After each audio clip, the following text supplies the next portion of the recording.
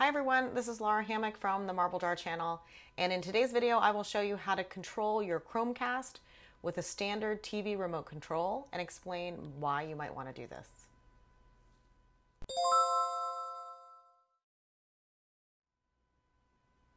So I've tested out a bunch of streaming media devices and have ultimately settled on Chromecast as the tool of choice for our household.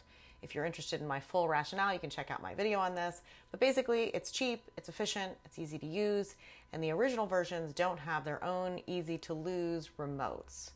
Chromecast has you use your own device, your smartphone, your tablet, your computer, to choose the show that you'd like to watch, and then you simply hit a button in the app to cast it or wirelessly stream it to play on your TV or monitor or whatever you have your Chromecast attached to. In 2020, Google launched Chromecast with Google TV, which comes with its own dedicated remote, but the original remoteless system is elegant and usually works well.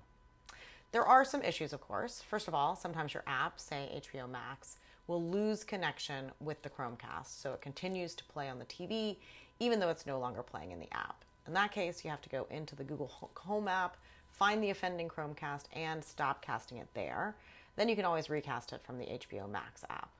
But perhaps a bigger deal is that if you happen to get a phone call or a knock on the door, since the original Chromecast version didn't have their own remotes, in order to pause the show, you would need to log into your device, navigate to the app, wait for it to load up, and then hit pause. So that process is long and annoying.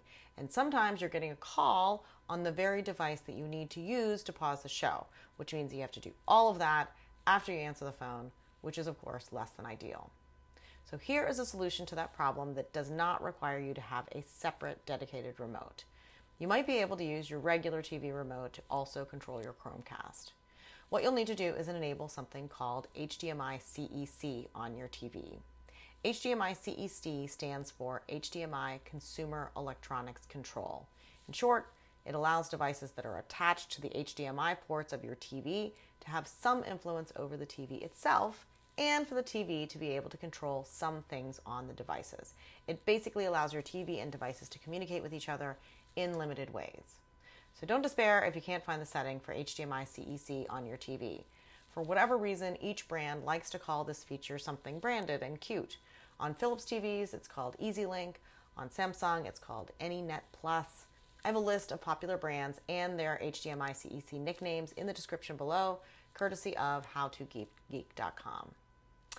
I'll walk you through how I enabled HDMI-CEC on my Vizio TV. First, I pressed the menu button on my TV remote. Then I chose Settings. From here, I chose CEC Settings. That is what Vizio chooses to call HDMI-CEC. And set the CEC function to On. And now it is enabled. So the controls that you have access to are still pretty limited, but I found this to be practically life-changing. You can hit play on your remote to start action, pause to stop action, and hitting stop will break the connection between your app and your Chromecast.